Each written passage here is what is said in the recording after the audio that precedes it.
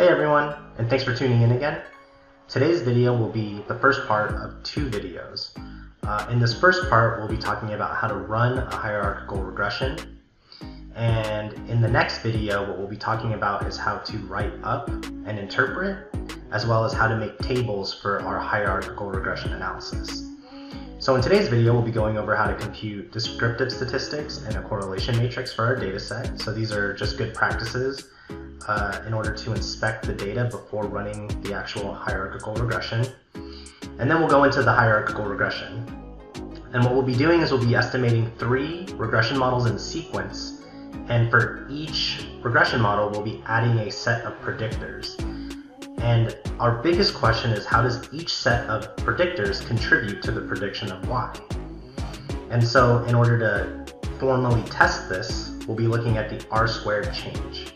And this is an f-test that tests whether the additional sets of predictors offer a significant amount of prediction for our criterion, which in this case is y. So again, today we'll be going over how to estimate the hierarchical regression, and then in the next video we'll be going over how to write up the hierarchical regression, as well as how to create some tables to organize the information from our analysis in this video. So let's go ahead and get started. Okay, so for this video, we'll be using SPSS, and so here I have SPSS open already, and by default it opens up this untitled dataset. So to start, I'm going to go ahead and open up our SPSS dataset, and remember that it ends in .sav. So I'm going to go to Open, Data, and then go ahead and just locate where your data set is. So for me, it's in the C drive, in the datasets folder. All right.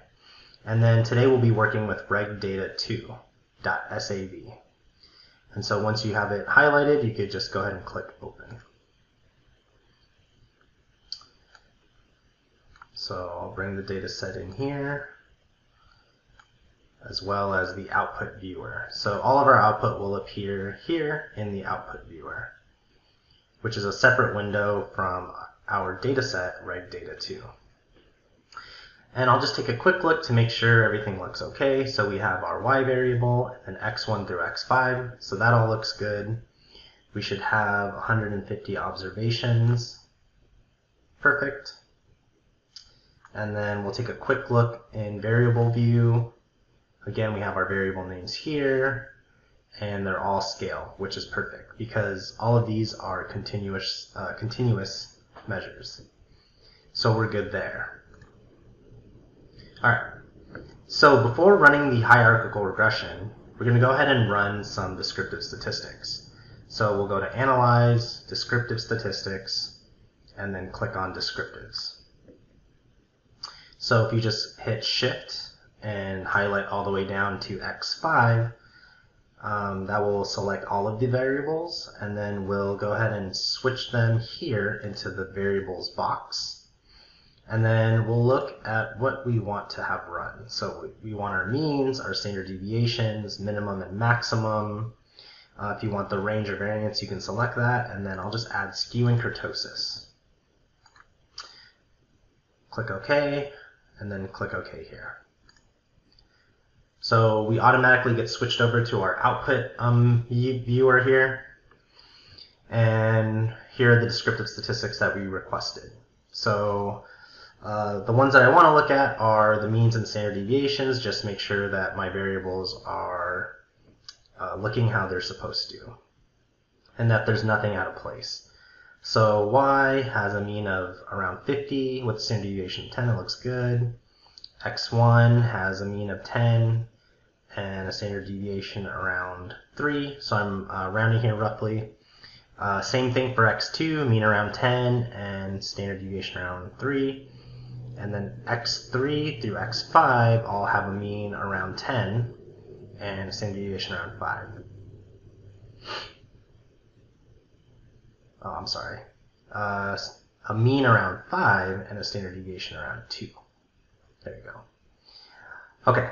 And then if we look at the minimum and maximums, considering that I generated the data, I know what the values should be within.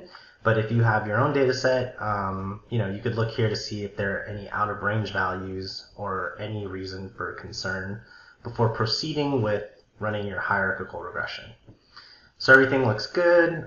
There's skew and kurtosis if you want to look at those to assess the normality of your variables.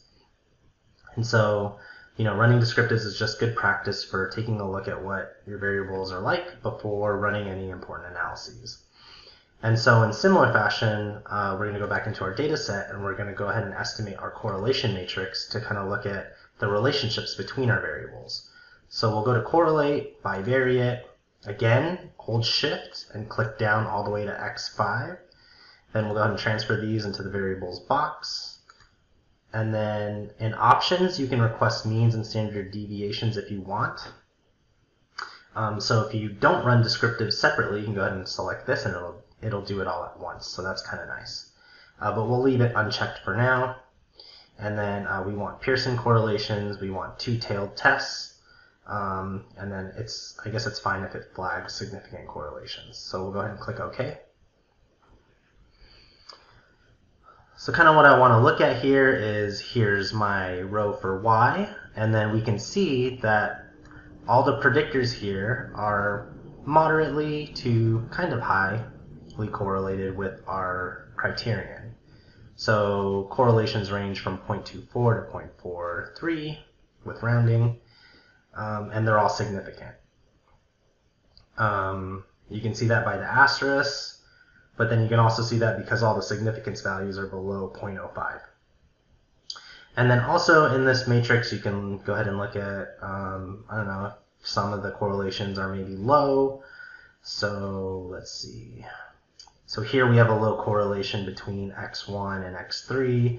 It's negative 0.01, so that's pretty negligible.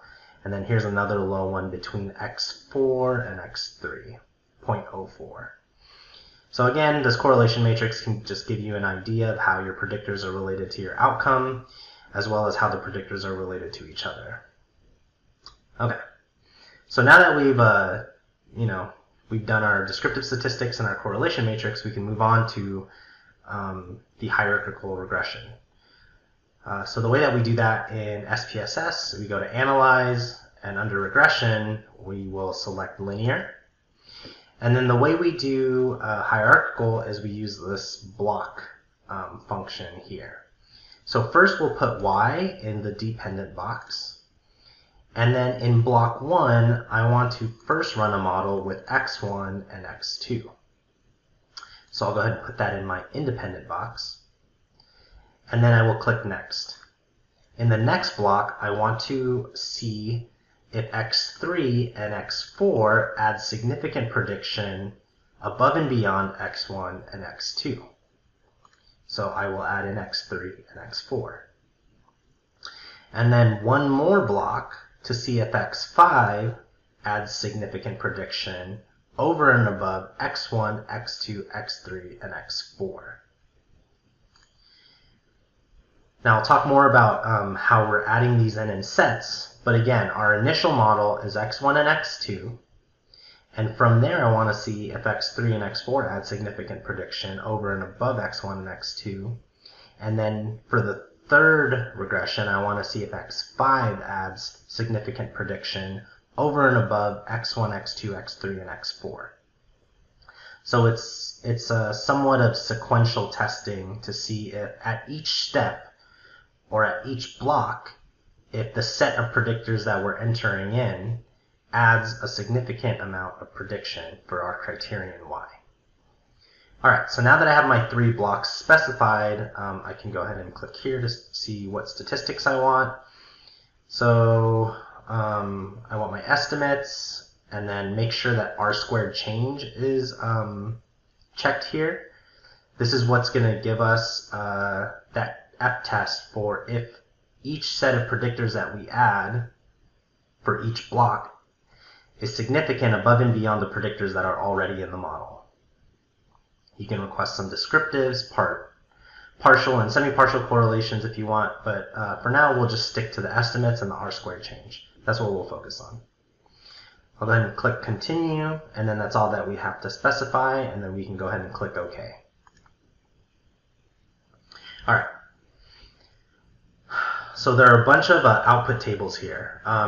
Here is R squared as well as the R squared change and the F-test for the R squared change.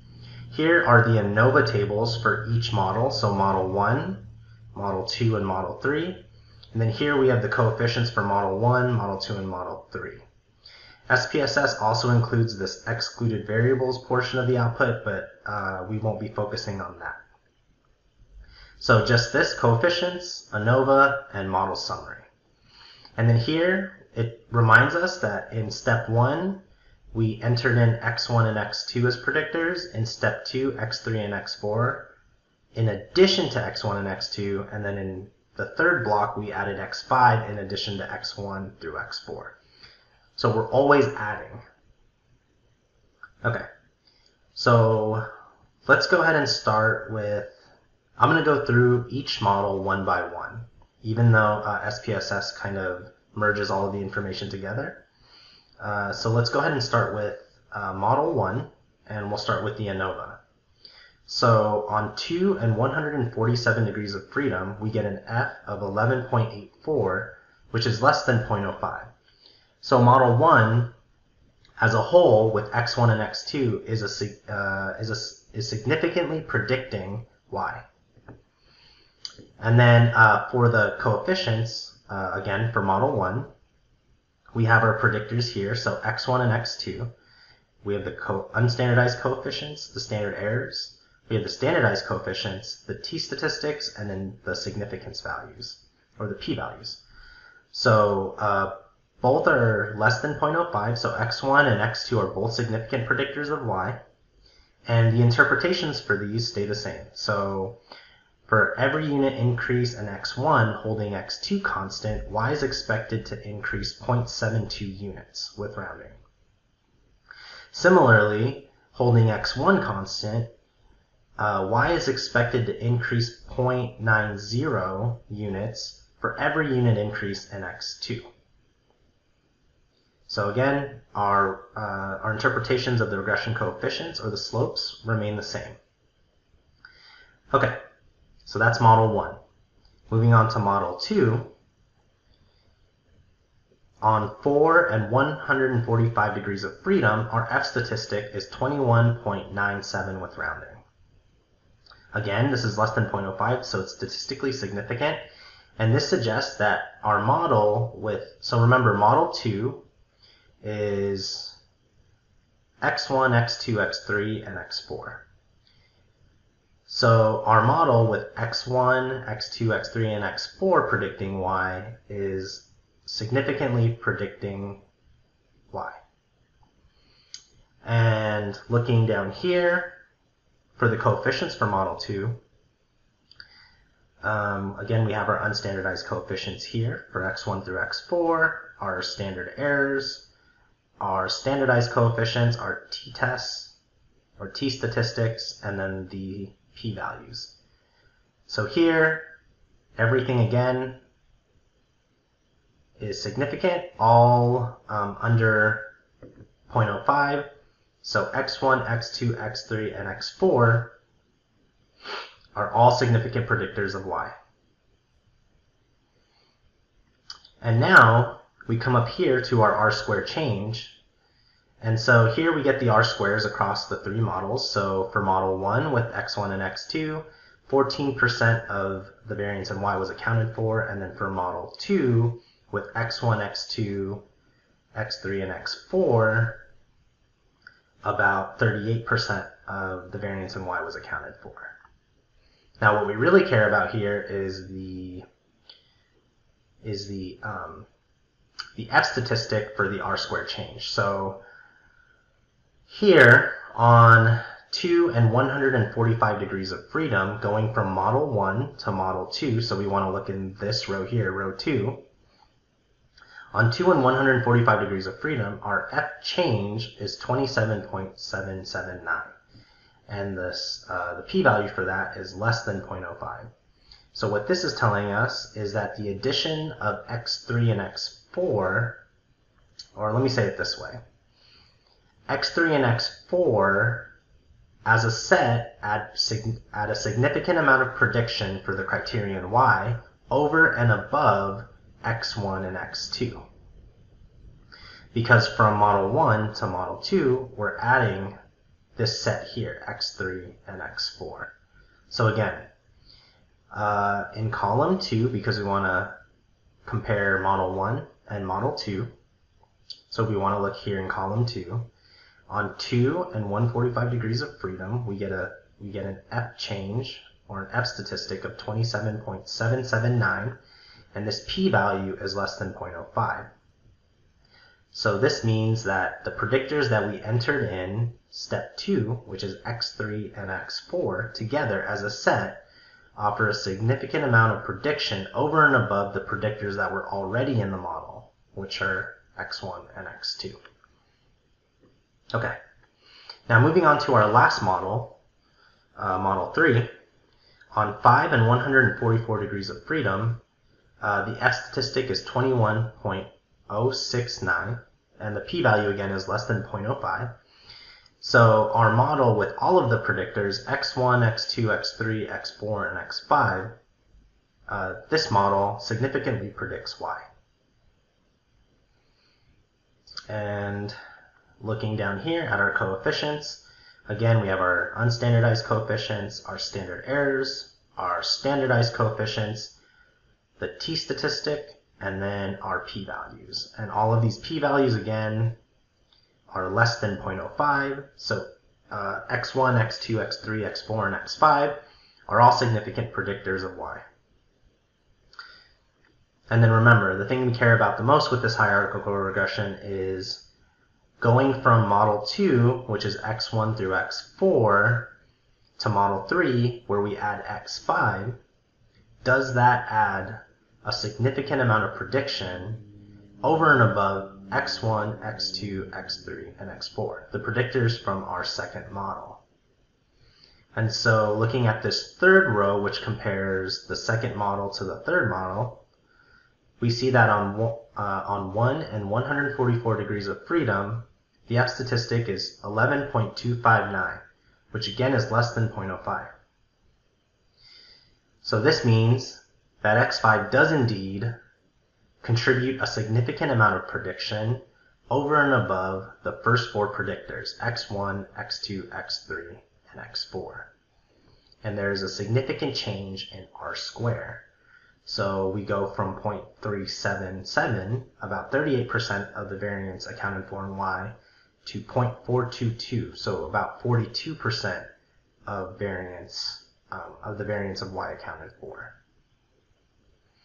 Okay, so that was a mouthful, but we've gone over the R squared change and the F test associated with the R squared change.